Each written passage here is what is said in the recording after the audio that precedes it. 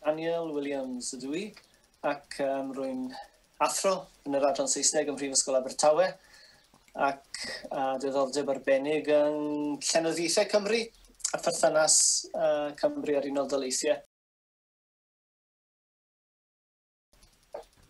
Dwi'n mynd i siarad heddi ynghylch Paul Robeson, Afro-Americanwr blaenllaw yn yr 19th ganrif, yn ganwr yn bennaf, a ddaeth i ymlygrwydd yn yr 1920au, cyfnod sy'n cael ei adnabod heddi fel yr Harlem Renaissance, da deni Harlem, oedd yn gyfnod o dwf nodedig ynghelfyddyd Afro-Americaniaid. Cyfnod datblygiad jazz wrth gwrs, ond roedd e'n hefyd yn gyfnod bywiog o ran llenyddiaeth a arlunio a cherddoriaeth, ac yr hyn yr oedd Paul Robeson yn ei wneud oedd canu'r spirituals, sorrow songs oedd W.E.B. Du Bois wedi ei galw nhw, ond yn canu nhw ar lwyfannau glasurol. Hynny yw, oedd yn gwisgo siwt ac yn canu'r caneuon i gyfeiliant piano fel petai yn canu darnau clasurol. A thrwy hynny yn rhoi bri ac yn rhydedd i ddiwylliant gwerinol yr Afro-Americaniaid. Cred sylfaenol y cyfnod da deni Harlem oedd y byddai modd i'r Afro-Americaniaid ymladd yn erbyn hiliaeth drwy greu celfyddyd ar uchel. A fyddai'n perswadio y gymdeithas ehangach eu bod nhw'n gydradd i bob pwrpas. Bu llwyddiannau amlwg yn y cyfnod hynny, ond methiant mewn ffordd by'r ymdrech i danseilio hiliaeth. Ac oherwydd hynny, fe ath Robeson yn fwy gwleidyddol yn y 30au, gan uniaethu yn arbennig a sosialaeth a chomunistiaeth i raddau. Byddai'n credu bod yr Undeb Sofietaidd yn fodel o gymdeithas tipyn mwy cyfiawn na Cymdeithas yr Unol Daleithiau ar y pryd. Yn cyfnod yr Ail Ryfel Byd, pan oedd yr Undeb Sofietaidd a'r Unol Daleithiau yn ymladd yn erbyn ffasgaeth gyda'i gilydd, oedd yr ymlyniad sosialaeth yna ddim yn broblem. Ond yn y cyfnod wedi'r Ail Ryfel Byd, cychwyn y Rhyfel Oer, fe daeth hi'n amlwg iawn bod daliadau Paul Robeson yn mynd i wneud difrod gwirioneddol iddo fe. Bu sawl Afro-Americanwr oedd yn sosialydd blaenllaw yn y 30au newid i safbwynt awduron fel Langston Hughes ac Ralph Ellis yn nodedig felly. Ond nath Robeson ddim, fe gadwodd e'n driw i'w gredoau sosialaidd, fe gadwodd ei ddadlau ac i ymorol o blaid yr Undeb Sofietaidd. Ac oherwydd hynny, a fe ymddangosodd o flaen Seneddwr Joe McCarthy, ac fe gafodd ei basbort wedi gymryd oddi wrtho fe trwy gydol y 50au. Fe ddioddefodd e'n fawr oherwydd hynny, a pan gafodd ei basbort nôl, bu cyfnod o deithio, ond yn ystod y 60au, cyfnod Malcolm X a chenedlaetholdeb D, cyfnod Martin Luther King a'r frwydr dros hawliau sifil, cymharol dywedog y bu Paul Robeson yn dioddef o anhwylder o wahanol fathau yn feddyliol ac yn gorfforol, ac fe fu farw yn 1976.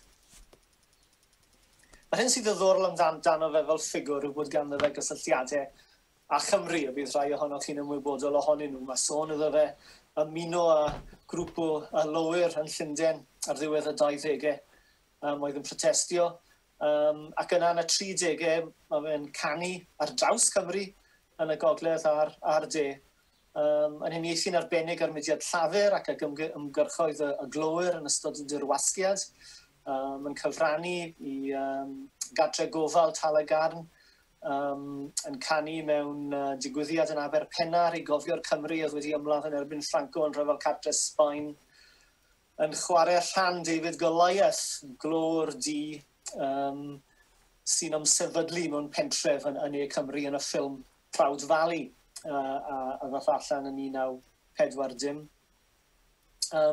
Yn ystod ei gyfnod wedyn, heb ei basbort yn y 50au, roedd ymgyrch Paul Robeson llawer o Gymru y blaen llaw yn y rwyddodesebau ac yn y blaen.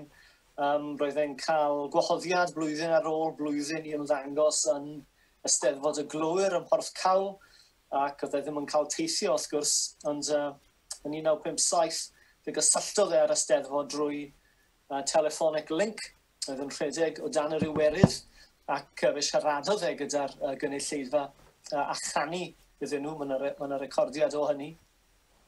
A wedyn pan gafodd ei basbort nôl yn 1958, un o'r llefydd ymwelodd e â nhw oedd Glynebwy, a lle roedd yr Eisteddfod Genedlaethol y flwyddyn honno. Roedd y rheol Gymraeg yn bodoli erbyn hynny, cyflwyniad honno yn 1950, ond fe symudwyd yr gymanfa ganu o'r sil olaf i'r sil cyntaf, fel nad oedd e mewn rhan o drefniadau swyddogol yr Eisteddfod, a felly hynny'n caniatáu Robeson i siarad a chanu yn y gymanfa ganu, a chael ei gyflwyno gan y Neirin Bevan. A pan yfynwyd i Robeson beth hoffe fe fel rhodd, fe yfynodd e am lyfr emynau Cymraeg, a gyflwynwyd iddo gan y bardd T.H. Parry Williams ar y pryd. Felly mae'r digwyddiad hwnnw'n hynod o ddiddorol. A fe barhaodd ei gysylltiad gyda Chymru, yn ganu yn Llundain, gyda Cwr Meibion Cymraeg yn y 60au, ond wedi hynny tawel yr oedd Robeson, ac fe ddim yn credu ddath yn ôl i Gymru wedi hynny.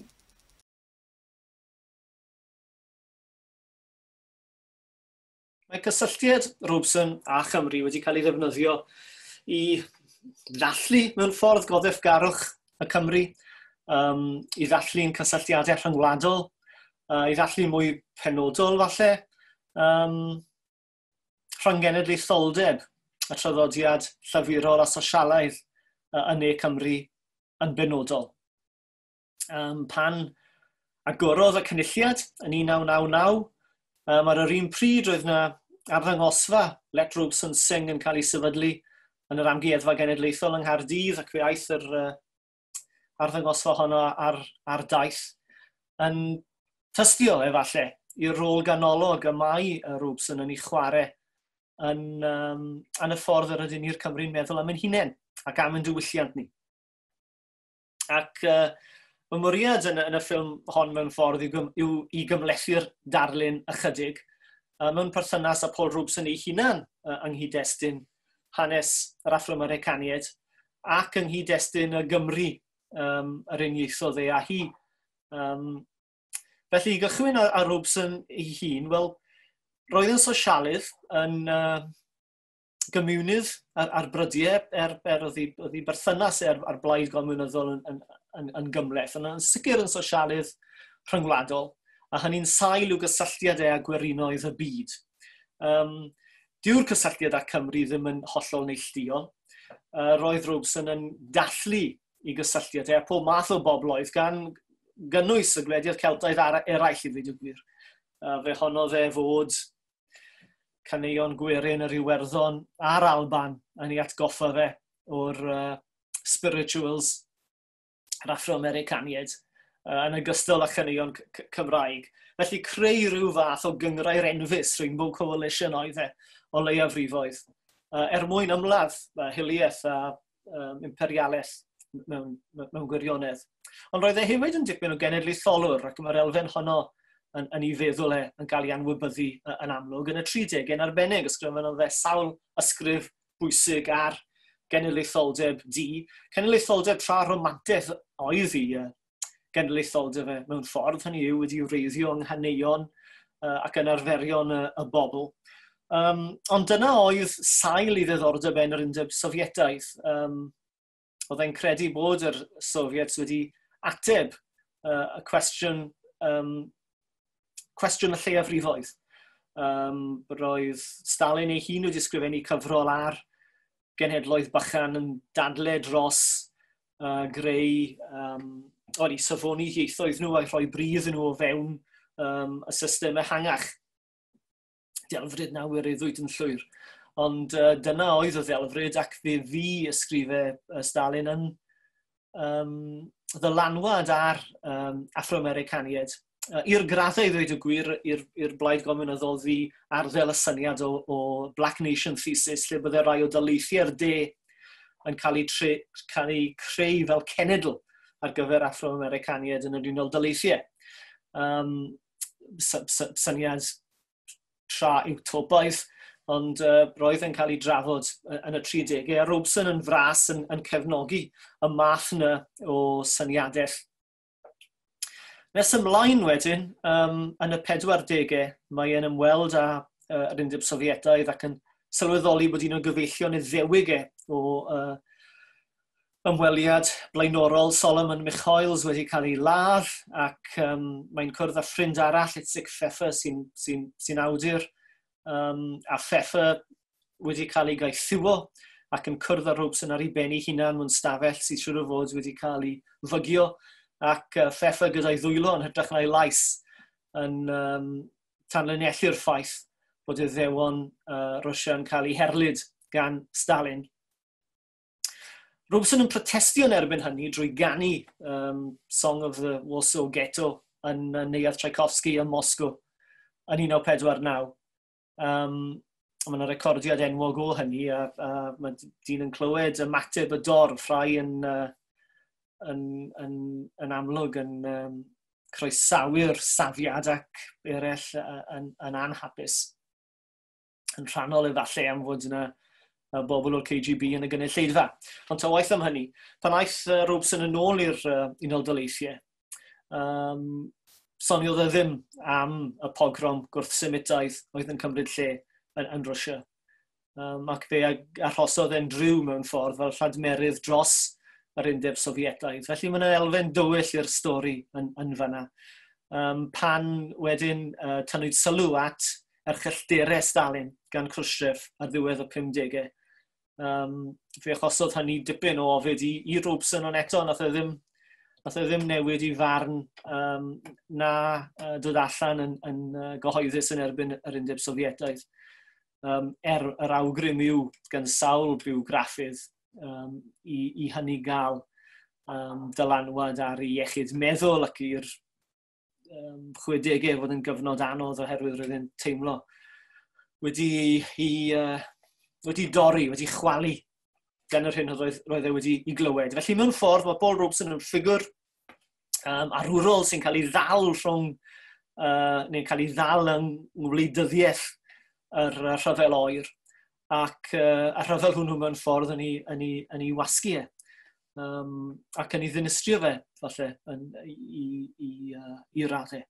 Felly, mae'r elfen yna ar Paul Robeson sy'n cael ei anwybyddu i raddau helaeth. Mae'n ffigwr cymhellach na'r llais pur yr ydyn ni'n ei gofio yng Nghymru.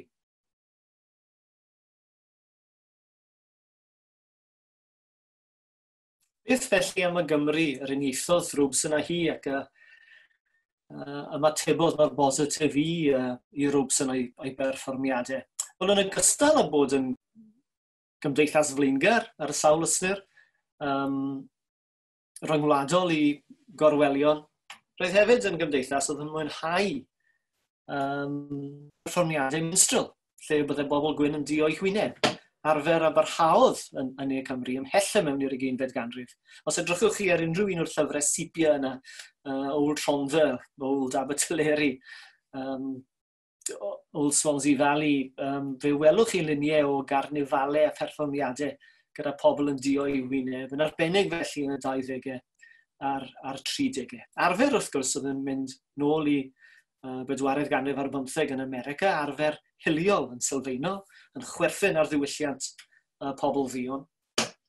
Ac mae rhai haneswyr yn America, Eric Lott, David Roediger, wedi gofyn y cwestiwn o'r pam oedd yr math yma berfformiad yn boblogaidd, hyd yn oed mewn ardaloedd lle nad oedd yna gymuneddi niferus o gwbl.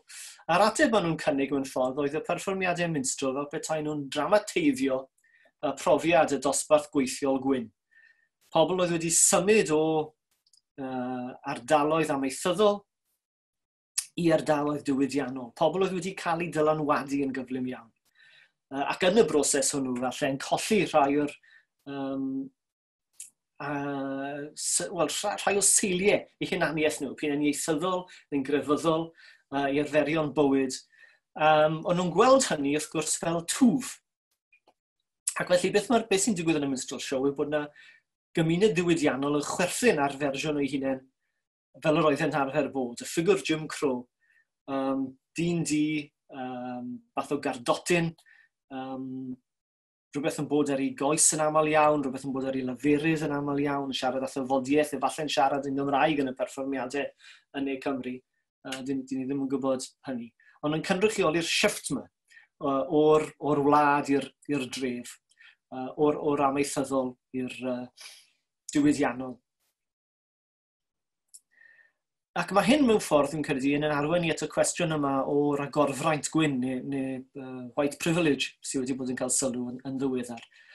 Os edrychwn ni ar gymunedau De Cymru, dechrau'r 20fed ganrif, tlodi, cyflwr yn y gwaith, rickets mewn babanod ac yn y blaen, mae'n anodd disgrifio'r gymuned honno fel un sydd wedi ei breintio mewn unrhyw ffordd. Ond fe nododd W.E.B. Du Bois yn y 20au yn America bod na fraint i fod yn wyn. Ac beth oedd e'n meddwl oedd bod gan gymunedau ethnic gwyn y gallu godi fyny'r ysgol gymdeithasol, lle nad oedd y cyfle hwnnw ar gael i'r gymuned ddi. Mae yna lyfr enwog gan Noel Ignatieff o'r enw How the Irish Became White, sy'n trafod y ffordd yr oedd yr gweddelod, yr waelod yr ysgol gymdeithasol pan maen nhw'n cyrraedd America ganol y bedwaredd ganrif ar 15, ond dros y degawdau dilynol yn codi fyny'r ysgol gymdeithasol. Ac fe ellid trafod y Cymru mewn termau tebyg, os nad cweit mor eithafol ar gweddelod yn America ac yng Nghymru ei hun. Os feddyliwn ni am rad y llyfrau gleision, yr adroddiadau'r addysg yng Nghymru 1847, maen nhw'n disgrifio'r Cymru fel ceithion, iaith ceithiwed yw'r Gymraeg. Mae'r grefydd angydffurfiol yn dal y Cymru yn ôl, yn wir yn ei cadw dan yr hatches, sydd hefyd dwi'n credu yn ddelwedd o'r llongedd yn cario ceithion. Mae ieithwedd imperialaeth, mae ieithwedd y caeth wasanaeth yn cael ei ddefnyddio yn yr adroddiadau hynny. Ond hynny mwyn wrth gwrs annog y Cymru newid ei harferion. A dyna'n union mae'r Cymru mynd ati i'w wneud, yn wedig y dosbarth canol. Cymru lan, Cymru lonydd, Cymru wen, Cymru annwyl beunydd, dechrau nhw englynion, enwog oes Victoria, y syniad o wlad y menig gwynion. Mae'r ddelwedd gwyn yn dod o'r Beibl mewn ffordd, ond eto, ynghyd-destun yr ymerodraeth a thrwf yr ymerodraeth, mae'n elfen o hil yn y disgrifiad yna, a Cymru am fyny ei bod nhw'n war ac felly yn wyn. Ac mae'r patrwm hynny'n parhau yn y 30au dosbarth gweithiol yn cael ei weld fel pobl anwar.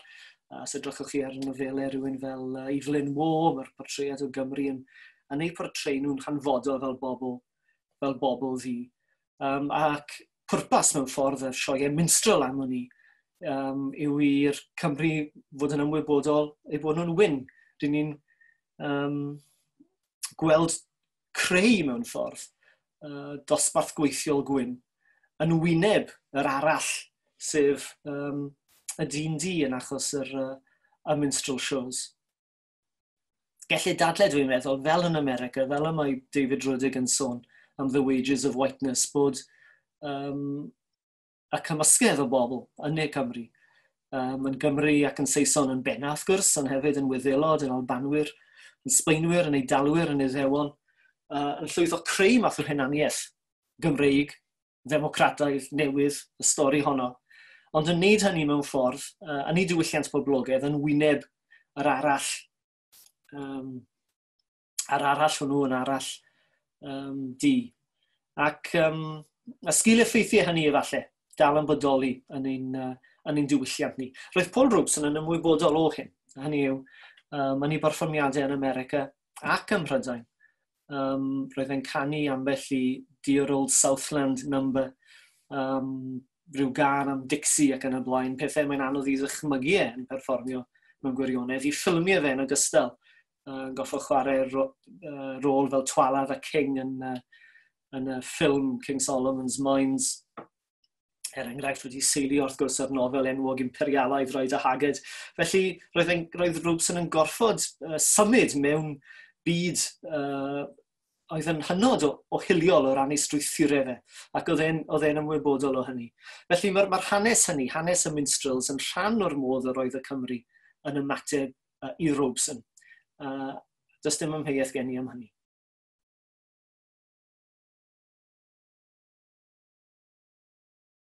Felly beth ydw i wedi bod yn ei ddweud? Wel, ceisio cymlethu'r darlun o Robeson yr ydw i. Yn sicr oedd e'n wleidydd, yn ffigwr, yn arwr egwyddorol, a'i lais pur i ddefnyddio ymadrodd y Manic Street Preachers yn ei can o ddechrau'r ganrif. Ond yn yr un pryd, mae yna le i gymlethu'r darlun o byrdeb, yn enwedig felly i ymlyniad ddi-sigl i'r Undeb Sofietaidd, hyd yn oed ar ôl i erchyllterau Stalin cael ei gwneud yn amlwg. Ac yna, ar yr ochr y Gymreig, mae yna le i gwestiynu'n syniad o wlad y menig gwynion, a hyd yn oed ofyn o le mae'r ddelwedd hynna wedi dod. Oherwydd fe greuwyd y maes glo yn rhan o'r ymerodraeth, Imperial South Wales yw'r byd hwn yn ôl Gwynalf Williams, ac un o sgiliau effeithiau hynny yn ogystal â'r diwylliant newydd, democratedd, sosialedd, yw bod yna agweddau ymerodraethol, enwedig tuag at bobloedd o dras Africanaidd yn bodoli o fewn y diwylliant. Mae yno yn y llenyddiaeth. Mae yna ffigurau yn britho llenyddiaeth Jack Jones, enghraifft nofelau Jack Jones yn y 30au a T. Rowland Hughes, y ffigwr y minstrel yn arbennig. Mae'r dull yma o greu yr arall yn tanlinellu elfennau hiliol o fewn ein diwylliant ni. Mae Charlotte Williams, yr awdures, yn ei hunangofiant Sugar and Slate yn sôn Proud Valley ac yn nodi tuedd y Cymru i ddallu'r ffilm fel math o ffilm flaengar, ond yn gofyn i'w hun os mae pobloedd ddion yw'r Cymru yn sylfaenol. Y syniad yma yn bod ni'n bobl sydd wedi cael ein gorthrymu. Beth a sut a lle mae'r Cymru di yn y darlun hwnnw. If the Welsh are black men at heart, what about the Welsh who are black? Gyfynna Charlotte Williams sy'n gwestiwn allweddol. Yn enwedig felly wrth i ni greu cymunedau ac anelu at greu cenedl sy'n genedl luosog, war. Felly mae ffigwr fel Robeson dwi'n credu'n caniatáu i ni i dynnu ar traddodiadau o feddwl sydd yn flaengar, yn bethau ni am ei mabwysiadu, a'i meithrin i'r dyfodol, ac hefyd yn tanlinellu elfennau yn y diwylliant ni rydyn ni'n llai hapus i'w gwynebu, ond mae angen i ni'n wneud hynny. Elfennau o feddwl ymerodraethol a hiliol yn sylfaenol, y byddai'n well i ni ei gadael ar ôl wrth greu Gymru'r dyfodol. Diolch yn fawr.